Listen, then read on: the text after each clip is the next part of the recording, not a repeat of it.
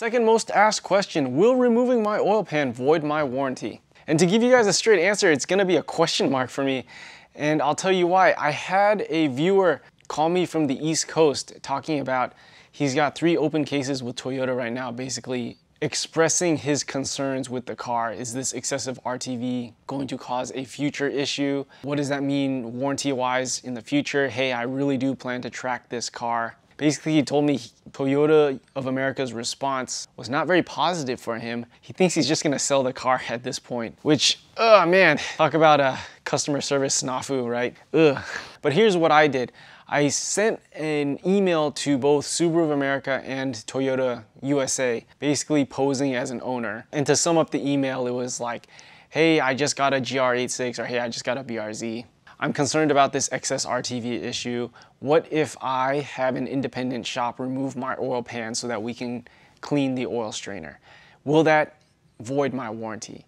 And so here's the exact answer I got from Toyota USA. Hi, Mr. Lee. Thank you for contacting Toyota Motor Sales USA Incorporated. We appreciate the opportunity to address your warranty concern in relation to your 2020 GR86. While we do not recommend modifying our vehicles outside of their factory specifications, the modification of a vehicle does not automatically void the warranty. Does not automatically void the warranty. The warranty is voided for those components/parts that are modified, or if a failure on a Toyota genuine component/part is caused by the modification itself. And then they show me where I can go look up recalls and how I can find a dealership to answer more of my questions. But anyway, fair response. So to sum it up, modifying a vehicle by itself will not void the warranty. There has to be some justifiable cause, right? Just for example, you had me take off the oil pan, clean the oil strainer, and then, you bring it to Toyota for an oil burning smell, and then they found out that I didn't seal the oil pan correctly or something, right?